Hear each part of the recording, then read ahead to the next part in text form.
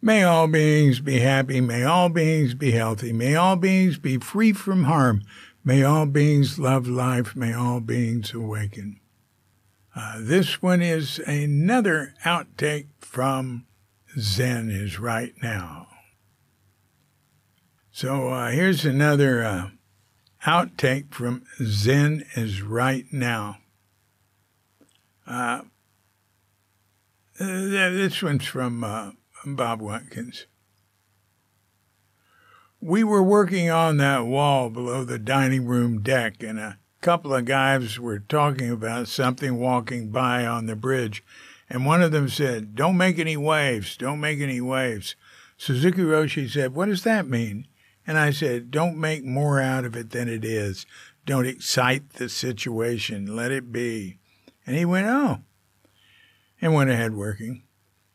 And that evening, he used that phrase in lecture.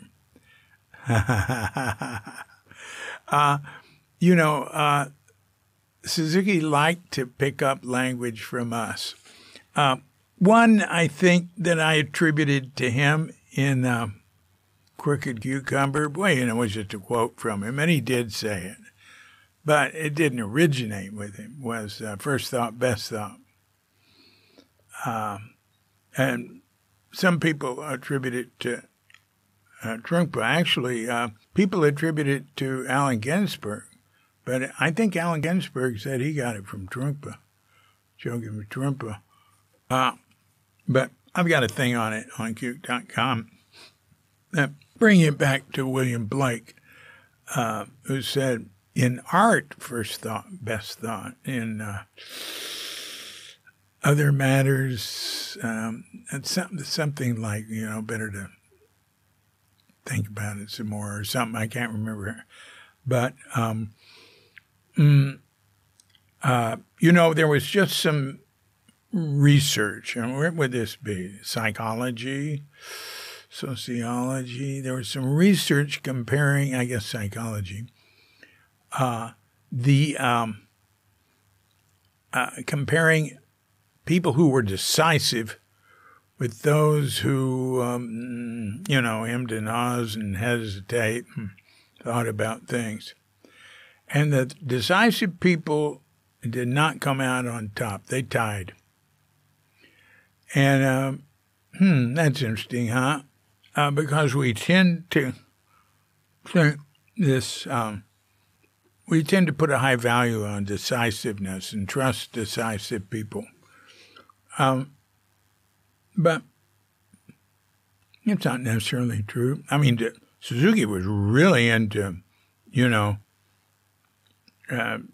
sense, not preparing, just walking up to that fork in the road and just knowing which way to go. Just go the way your heart tells you, that sort of thing, right? And I think there's truth in that, would we say, or that can be, boy, I've used that sort of thing a lot in my life. It can go either way. It's really hard to make absolute rules about what works and what reality is and, what's the best way to do things. There might be a revered teacher like Suzuki or Trungpa that says something, and you go, oh, yes. But not necessarily true. And we can't just think something's true because somebody we respect said it. You can't think anybody is saying the absolute truth. Buddha said, don't take my word for it in so many words. Test it for yourself. But anyway, I went on about that a while. That's not even one of the outtakes. But don't make any waves. What does that mean? Don't make more of it than it is. Don't excite the situation. Let it be. Oh, and that evening he used that phrase in a lecture.